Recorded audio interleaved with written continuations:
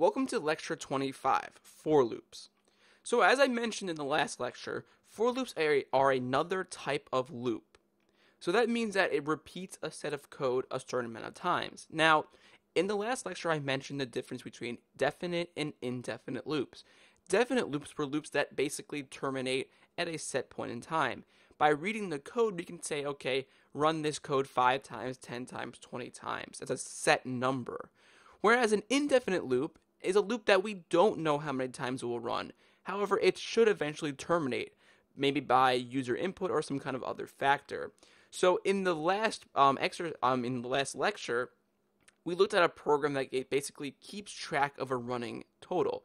So if I type in 5, 10, 15, 20, it will add those all together and keep track of it. Once I typed in maybe -1, the loop would terminate and it would print the running total. So the user had complete control of when that loop would basically stop. By entering -1, it stopped. Otherwise, it kept on adding and then it kept on running the loop. That type of system is an indefinite loop because we don't know when it will end in the code. It's completely up to some other factor. In that case, it was the user.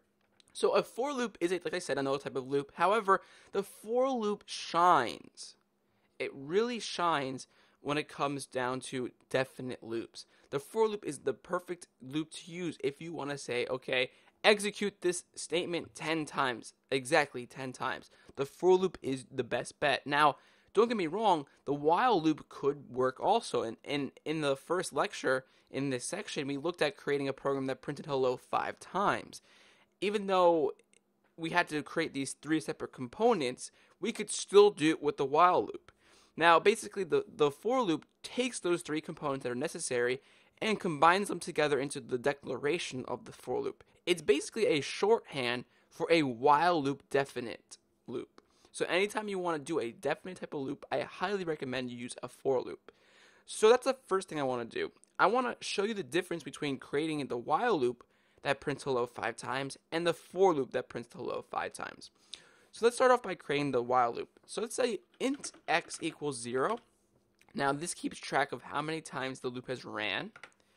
While x is less than 5, I want this code to run. I'm going to say console.writeLine hello. Every time it runs, I need to increase x by 1 so that I know when the loop will actually run. It keeps track of how many times the loop actually ran, thus making this eventually become false and the loop will terminate. So if I run this, we can see it prints hello 5 times, which is correct. Now, I want to make the for loop and show you the exact how it works exactly using a for loop and how they compare with each other.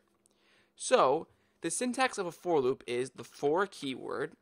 Now, inside of the parentheses goes the entire 3 components that are necessary. The 3 components are the counter control loop, the condition, and the alter statement. They all go inside of the for loop parentheses. That's the difference between a while loop and the for loop. It combines all the necessary components together. But besides that, there's no difference, really.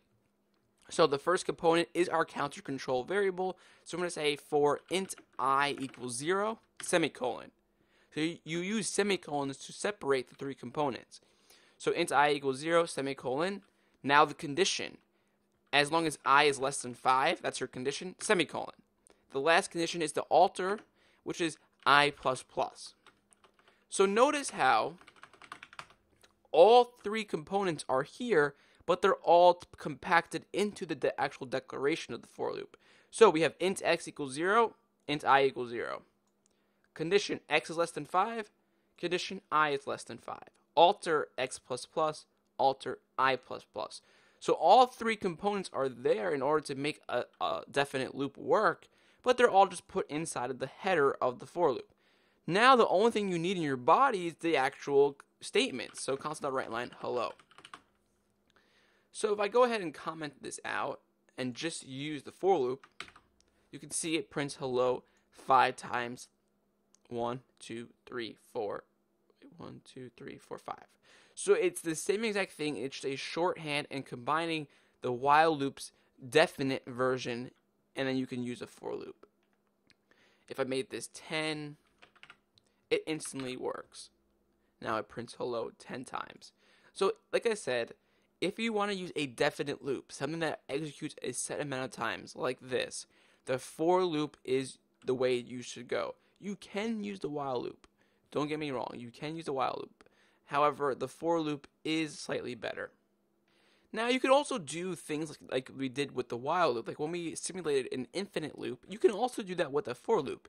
In that case, we just don't put anything in here. We'll just do semicolon, semicolon, which basically just represents that each section is empty and saying, okay, make that an infinite loop. So if I run that, you can see now it will run forever.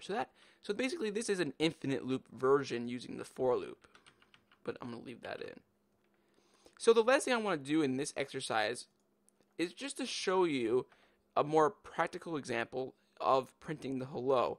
I want to get the user involved, and I want to ask the user how many times do you want to print hello, and then whatever they enter in, I'll print that amount using a for loop. So let's start off by saying console.writeLine, enter an amount of times to print hello.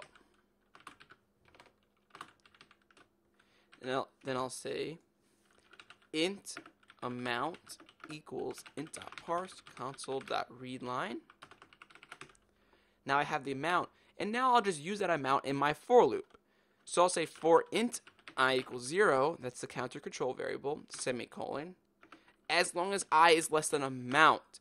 Before we said an actual number, we said as long as I is less than 5, that will print it 5 times. So by saying as long as I is less than the amount, that will print it depending on whatever the amount is, so whatever the user types. So I'm going to say as long as I is less than amount, then I++. That I++ is necessary to making this condition eventually become false, which makes the loop actually exit. So that I++ is really important. The last thing we need is just to print hello. And that's really it. So if I run this program, enter amount of times to print hello, I'll say 50. Enter. And now notice how it printed it 50 times. I'm going to do a smaller amount to show you that it actually works. I'll say 2. Hello, hello. It prints it twice. So using a for loop, we can get user input and make it a little bit more robust like this.